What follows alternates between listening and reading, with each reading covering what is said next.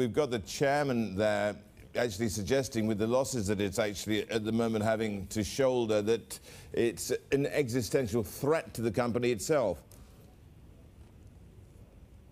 Yes, exactly. I mean, this is another company in the transport space that is warning it won't have sufficient financial resources to continue even as a going concern. Slightly different reasons in the case of Genting. The coronavirus pandemic has forced the company to basically temporarily suspend almost all of its cruise operations, and it's also stopped or deferred the construction of ships that it had in the pipeline because operators don't want to take that. Their Taiwan cruise operations were suspended earlier this month after the new COVID wave hit there. And in Singapore, where it has at least been running these so-called cruises to nowhere, after an uptick in community transmission, the cruises have been now reduced so they can only operate at 25% of their capacity, down from 50%.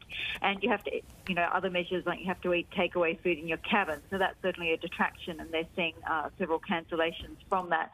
Some of the measures that Genting is considering to help them through this very tough situation and improve their financial position include things like allocating new shares, raising some more liquidity through debt or equity, working with creditors to restructure some of their debt, or even requesting a debt holiday or a sort of a freeze of their payment obligations.